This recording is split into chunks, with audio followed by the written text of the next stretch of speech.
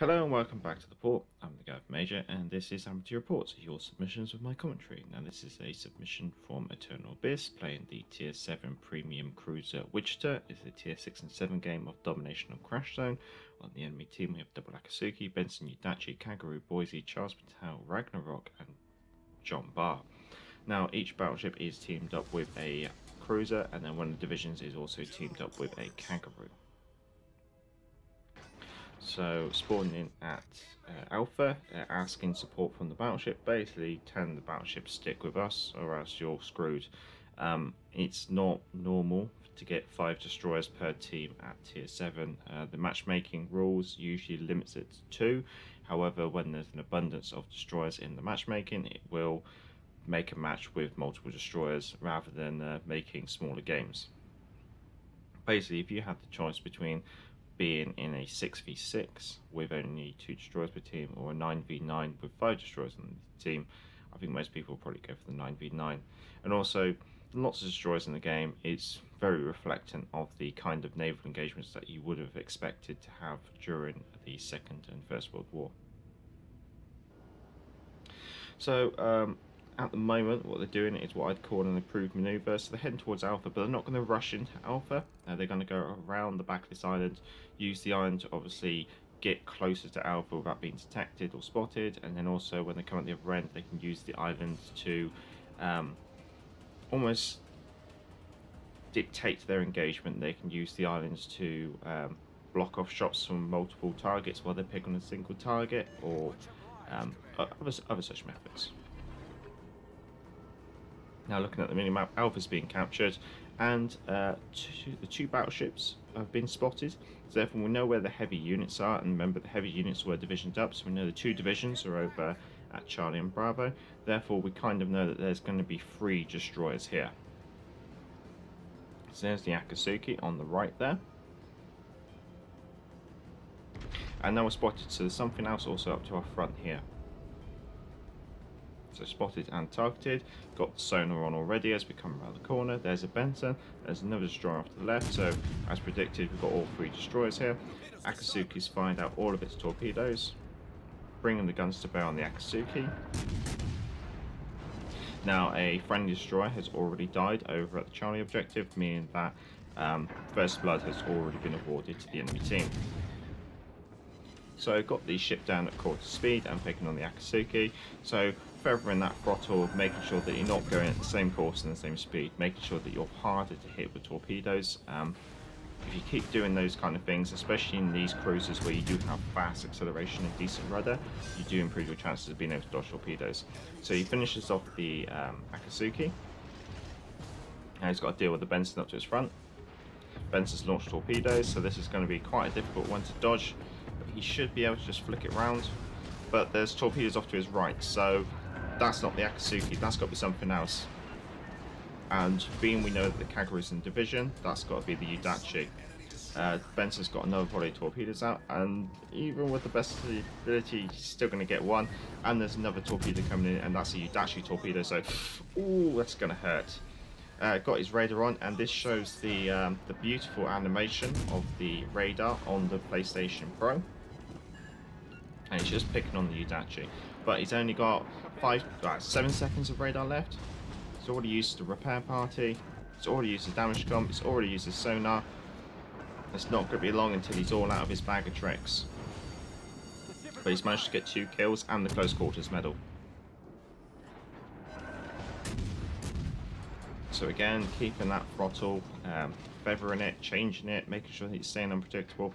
But we kind of know that Udachi's already used his torpedo reload booster by the multiple waves of torpedoes that came in from the Udachi. So now he's turning around. So what is this one? This is an Akatsuki, which is down to, well, not a lot of health. So there we go, dispatched number 3. So swinging it around, thank God for the repair parties on the Witcha, or else I think Eternal Abyss would be gone by now. But this is the thing, this is the kind of aggression you need to show when you come up against destroyers, just to get rid of them as quickly as possible. And this should be kill number 4. Yep, there we go, kill number 4. So, oh, time to relax a little bit, I guess you could say. So that's 43,000 damage and a close quarters medal. And we're not even 5 minutes into the game. Oh no. Okay, the actually still have torpedoes left. Get that turned in. Ooh. Okay, we're alive. And we got using our second and last repair party. So, as Eternal Abyss catches Alpha, that has been one hell of an engagement. And already you can look at the teams and you can see that the enemy team have lost 5 ships in rapid succession there. Well, looking at the minimap, the enemy team is mostly focused around the Charlie objective, and therefore it's going to take a little bit of time for Eternal Abyss to sail over there, so we might as well cover off some of the things that he's done with this ship. So, ship modules, he's gone for aiming systems, propulsion module, concealment module, and main battery module. So, it's slightly different to mine, which is good, obviously. It's good that people try out different things, and I admit that even mine, but what I choose suits me, it may not suit everyone. Now, he hasn't got any boosters fitted for this game. Commander-wise, he's got Normal Scott, level 15, Legendary 2. Skills he's got is Burn It Down XXL, Ignitor, Armed and Ready, Fixated, and Refill Station. So he's got very high improved fire chance. He's also got but improved reload speed really as well. He's also got the inspirations of Madden, Mastery 17, and Mikawa, Mastery 10. So obviously focusing on a bit of concealment, just to try and maximise that that kind of engagement where if you bring your concealment down, it improves your chances of being able to dictate an engagement, be able to just say, nah, I don't want to do this engagement, and just break it off and drop down to your detectability when you're not firing. Now here, the smoke screen got laid across his front, which is really helpful, so that's a really good play by that destroyer. I haven't caught what it was, but he's picking on the Ragnarok, and the Ragnarok is known for being a weak ship, especially if they have the Chaos Commander. Then what you'll find is they actually take a lot of damage from high explosives. Now, Eternal Abyss was briefly spotted there, so he's got a volley of AP coming in for the Ragnarok, so clench your teeth, this could be vicious. Oh, thank God it missed. So going back to what I was saying is, if they've got the Chaos Commander, they take excessive amount of damage from high explosive if it hits the superstructure and things like that. So that's probably one of the downsides of that. That Ragnarok doesn't look like he's got long left. And he's gone, which leaves the Kangaroo and the Jean Bar. And he's got about a minute in this smoke screen, which leads me to believe that it is an American destroyer smoke screen.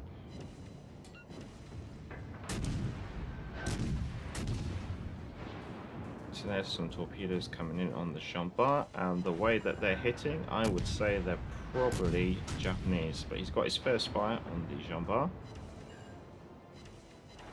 Up to 57,000 damage, and the enemy team is massively outnumbered. Now he's spotted, so this means that the Kangaroo is close enough to detect him when he's firing smoke. So that's obviously a bit of danger, so you obviously get your radar on. There you go. If they're close enough to see when you're firing the smoke, they're close enough to be within your radar range. And dispatched and cracked and unleashed. Here come the torpedoes, but it's too little too late from the Kangaroo. By spotting the Eternal Abyss in his Witcha, he basically signed his own death warrant. There's the high caliber medal as well, as the Jean Bar burns up. Could be looking at, no.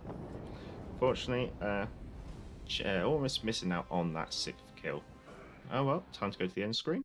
Kraken Unleashed, high caliber and close quarters, 5 kills and 78,000 damage. All in all, a very good game. Going on to the team results, as expected, Eternal Abyss is coming in at the top of his team, especially having ground out all those kills, literally killing every single destroyer on the enemy team.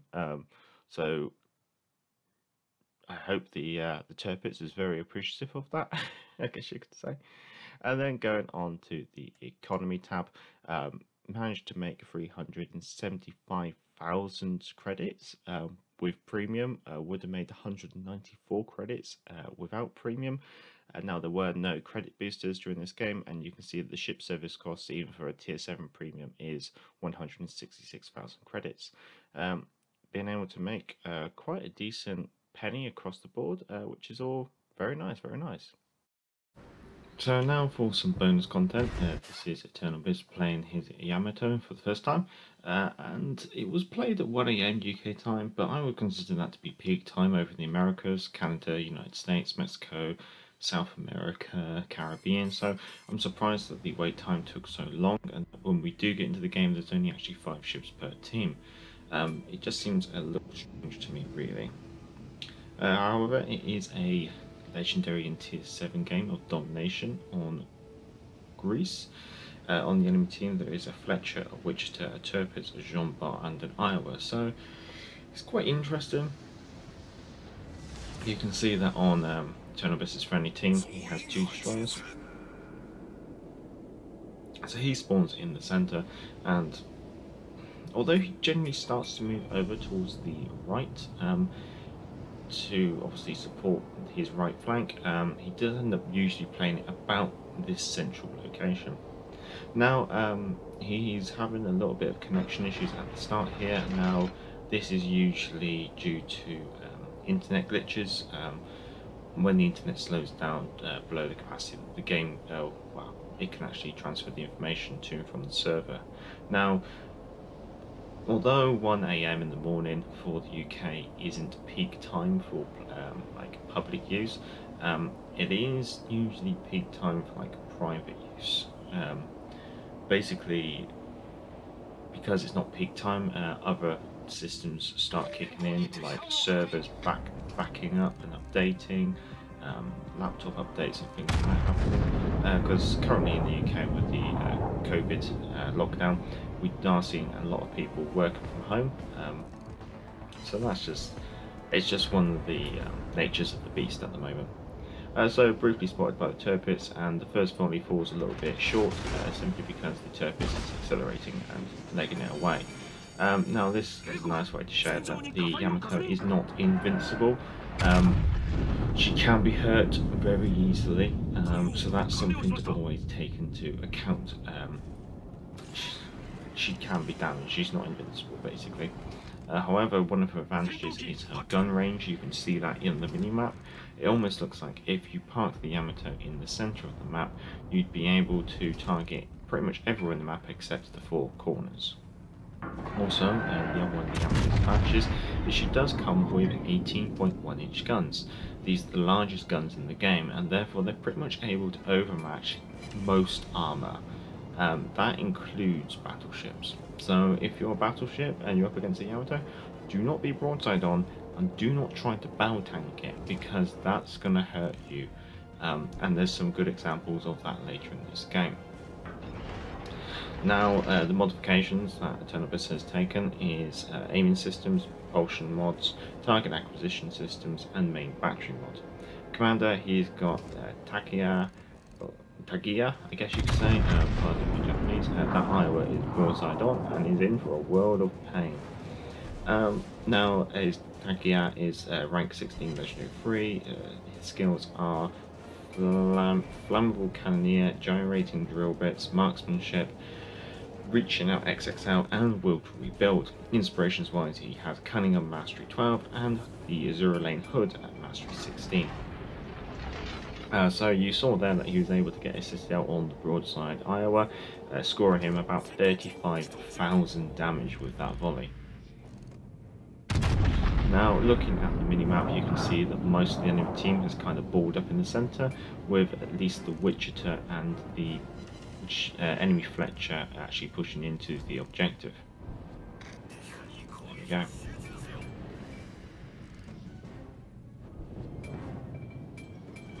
So it's almost, because they've balled up in the centre, it means that it's very easy for Eternal Biz to actually angle himself against the enemy battleships, because they're all in the same location, there's no crossfire.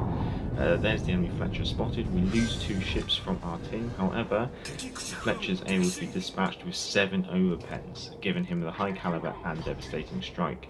Now, that's one of the things with the AP, even though it's going to punch straight through a destroyer, the overpen damage is going to be quite high, especially if you're getting 7 of them. So that's why he's able to actually dispatch the Fletcher.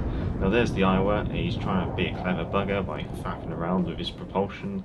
However, Drillbits has pretty much read exactly what he's doing, and therefore I was now being caught broadside on, and is easily dispatched by the 18.1-inch guns of the Yamato. So that's 2 ships lost per team. That's the Vanguard and the Fletcher lost from Drillbits' team, and the Fletcher and the Ira lost from the enemy team. Now this Witcha is pushing in, and it sounds really weird, but he's angled, and because he's angled, that probably puts him in quite a bad position, because he will just be overmatched by the 18.1-inch guns. So he gets Drillbits gets 3 overpens and 2 penetrating hits. Now, strangely, at this range of about 7.4 kilometers, being broadside onto an IOM may actually be a good idea on a cruiser, considering that with that volley, everything overpens, so you're only looking at overpen damage. Because if you try and bow tank the Yamato, which the Witcha is doing next, obviously it's all down to a bit of RNGesus, but because he's bow on, his bow will be completely overmatched by the caliber of the guns of the Yamato, and therefore the shells will actually detonate inside the ship like as per. And so, amusingly, the single detonator did as much damage as the 5 overpens. However, being bow on does make you a smaller target, so you are kind of relying on the enemy's dispersion and accuracy to be a factor in how much damage you take. And here he just fires off, and he's got 1 turret there, so I think he just fires it off just to make sure his guns just reload at the same time. So there's 2 ships at the side now, with the Witcha now gone. That's so on the enemy team, all that's left is the Drillbits and the Jean Bart.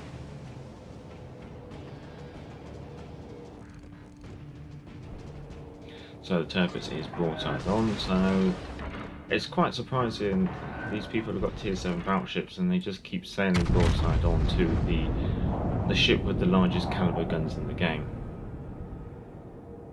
Now, this is quite interesting from the aspect of that it demonstrates how the Yamato has to be quite broad, have quite a wide stance in order to bring all her guns to bear on a single target. And also it shows that the Yamato is not invincible. She can take damage from multiple angles, I guess you could say. It's not, the damage is not massive damage, it's all coming in penny packets, but it does stack up. Now again, the Drillbits was broadside on, but the Drillbits started to realise that broadside on is not working, and it needs to almost come in and angle a little bit. Now, it's worth drawing your attention that Drillbits is now up to 196,000 damage, so he's going to be passing the 200,000 damage mark any second now. So that's past that milestone, and the Drillbits is now starting to bow tank the Yamato. So, I mean, he started to realise that being broadside on isn't a good idea. However, by being bow on, it just means that Drillbits is able to actually really hurt him.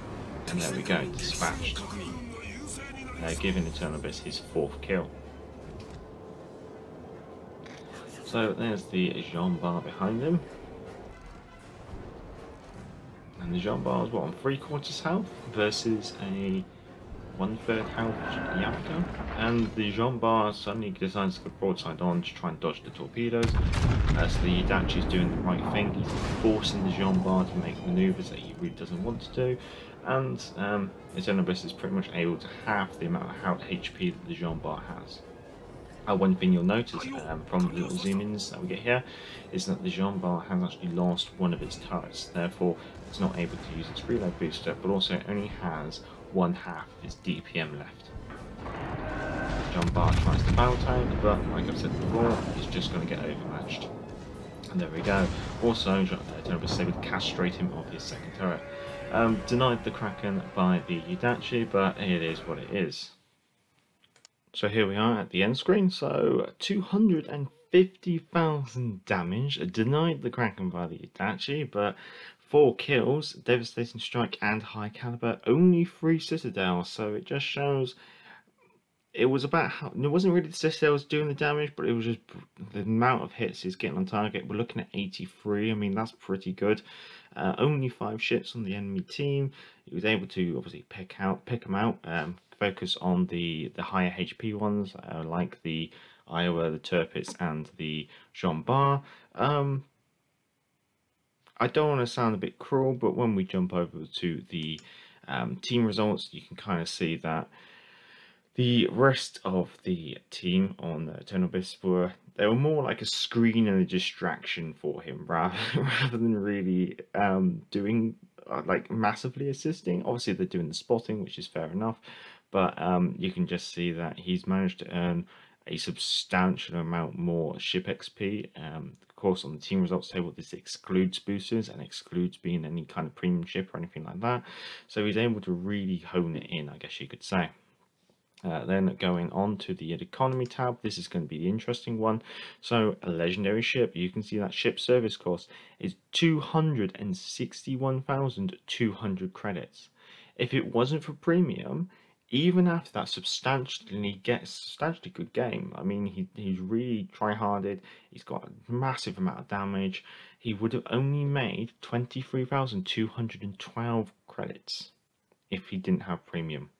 So this is going to be really highlighting the economy of a legendary ship. Even if you have an extremely good game, you're not going to be making a lot of money. So if you have just an average game, you're going to be losing buckets of money. So legendary ships are going to be something that you might just treat yourself to once a week. But with premium, it's able to make 165,000 credits. Now, made quite a decent penny all across the board, which is all quite interesting. Well, if you enjoy this kind of content, feel free to subscribe, and if you are already subscribed, then thank you very much, guys. If you enjoyed the video, give it a thumbs up, much appreciated.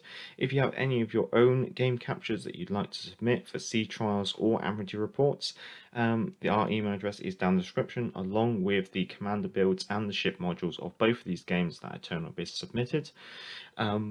Now, if you need any help with submitting games, always just drop a comment and I'll see whether I can give you any help.